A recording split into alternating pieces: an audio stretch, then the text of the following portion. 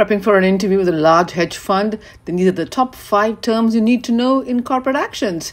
And go for it for your interview. My very best wishes to you all. Let's take a look at these questions. The first one: what are the different types of corporate actions? So this question is normally asked so that they understand what is your analysis of the different types of corporate actions. So it always helps when you answer this question with some of the following points. For example, do mention that corporate actions are always initiated by the issuer. Okay, and that is a very powerful statement to make because it refers to the issuer-investor relationship. Then you can go ahead and say that corporate actions are of 3 types: mandatory corporate actions, voluntary corporate actions, and the third one is the participation's entitlement. Okay, the participation entitlement includes all your voting on different AGMs on different corporate matters, etc. So when you fortify your answer, you have to strengthen your answer with a little bit more than what you already can speak about. Second question: the kind of corporate actions on bonds or fixed income securities. Now, interviewers normally love this question, and you know why? Because everybody has a strong sense of equity instruments. But with regards to bonds and fixed income securities, not so much. And hence, you can fortify your answer by saying that bonds corporate actions include coupon payments, which can be semi-annually or quarterly coupon payments. The second one is bond redemptions on maturity date.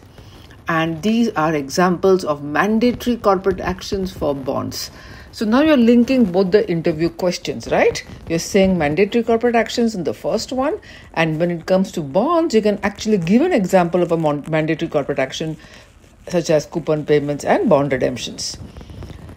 Again, strengthen your answer, analyze your answer. There are also call options for early redemption. There's a put option available for early redemption. And these are examples of voluntary corporate actions on bonds. So normally, most of us have learned about mandatory corporate actions versus voluntary corporate actions. Here we're giving examples of bonds, mandatory corporate action, and bonds, voluntary corporate actions. Remember, interviewer is also looking to understand how much you are able to relate the content to the real world. Third question: what is a stock split of shares? Many people often confuse this question with understanding that the stock split refers to the number of shares has doubled. But you must bring about the accounting jargon over here. That is, the par value has reduced. Now, if you don't mention this point in your interview, then the interviewer will understand that you are not having a comprehensive analysis. So stock split is when the par value or the face value is reduced. This is mandatory part of your answer. The investor's holding of the number of shares therefore increases because the par value is reduced. The number of shares that the investor is holding has increased. The price therefore corrects itself in the markets. And when the price corrects itself in the markets, the dollar value of the investor's holding is unchanged. What is the next question? What is a reverse merger of companies? This is the fourth question. Many people often talk about mergers and acquisitions, they know about demergers. Now let's understand what is a reverse merger of companies. And we have many examples in Indian corporate history to talk about reverse merger of companies. So it's very important that you mention these 3 points. When an unlisted company acquires a listed company and the merged company shares are now listed on the stock market, it is called as a reverse merger. So it's not a large company versus a small company. Do not make that mistake. It is an unlisted company which buys a listed company. And that is called as a reverse merger. So the unlisted company stock also gets listed on the stock market. So this is how you have to explain the concept of a reverse merger. And you can, of course, give examples of ICICI Bank and Kingfisher Aviation, etc. Fifth question: non-financial corporate actions.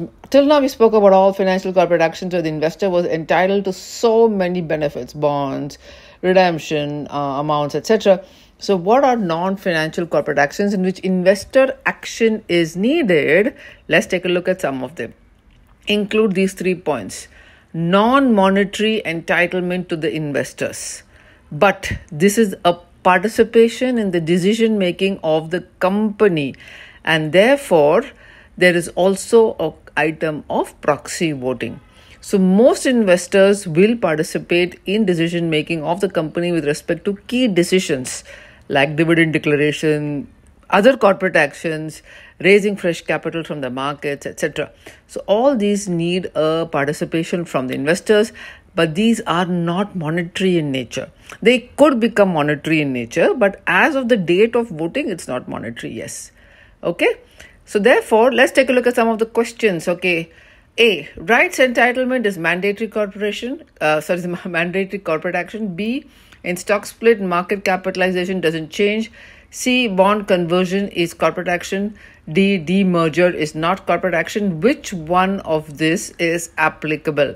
Okay, so we got 4 options over here. A, rights entitlement is mandatory corporate action. B, in stock split, market capitalization doesn't change, and so on. Is A and B correct? Is B and C correct?